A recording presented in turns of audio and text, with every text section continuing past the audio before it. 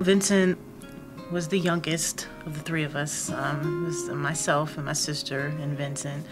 And very sweet, lovable, mischievous sometimes, and just very protective over my sister and I. Even though he was the youngest, he was always very protective over us. He used to call himself the little big brother. He was just a happy little boy from the very beginning. He asked a lot of questions. He was curious as to his environment. He made friends with everyone. Our house seemed to have been the spot where kids would come and gather until I got home from work. What are all these kids doing here? I came home one day from U of M, where I was in school, and he was standing out on the porch and had all these little kids, and he's just talking to them about life. And he's a youngster himself, a teenager, and he's just telling them, you know, stay in school and all kinds of things, and these kids are hanging on to his every word. Mm-hmm. So that was him. Teachers thought he was hilarious. Yeah, he was definitely the class clown. He did like school. He was always building things and making things. I came home one afternoon and I guess he was 8, 9. He had built a tree house in our backyard. Oh, he'd get into trouble. Oh yeah, I mean, boys will be boys. And he would get into fights. Oh, some of his best friends were some of his best fights. He had scars all over him. They'd fight one morning or evening, and the next day they're riding their bikes. Vincent never walked away from a fight, but he was always the one trying to be the peacekeeper afterwards. He told me that he wanted to go into the Marines because he would do good and that they wanted him. Everything from his childhood, growing up in the inner city, all the fights, the scratches, his instincts, just, it was perfect for him. He became a man, a strong young man, right before our eyes.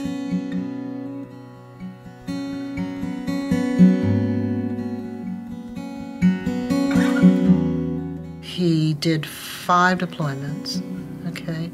4 deployments in Iraq, starting in March 19th of 2003. And his last deployment was in November to Afghanistan.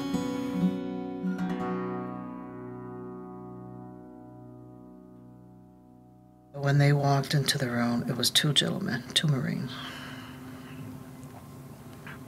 And I wanted him so much to say, "Your son is okay."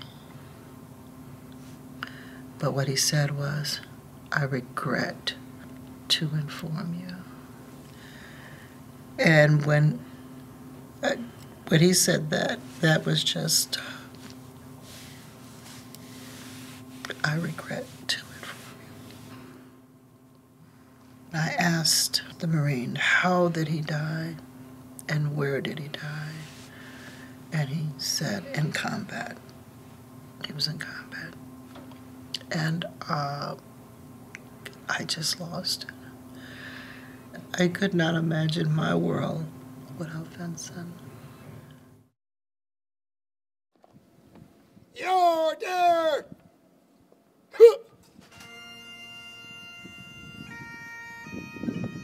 Correct!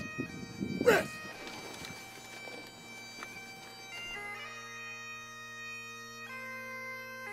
Those Marines were really hurting. Vincent, he supervised 37 Marines, and his commander really respected Vincent. We were all better Marines and human beings because we were fortunate enough to know, work with a man like Staff Sgt. Bell. Those of you who were able to sit here today and call him a friend are the most fortunate among us.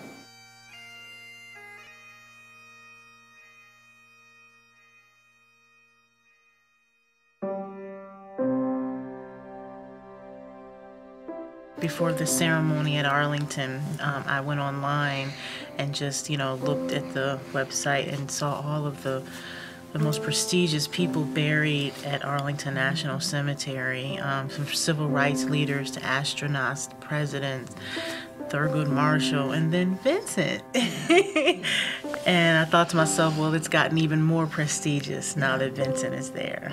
I'm so proud of him, so very proud of him, the work that he did and the honor that he received.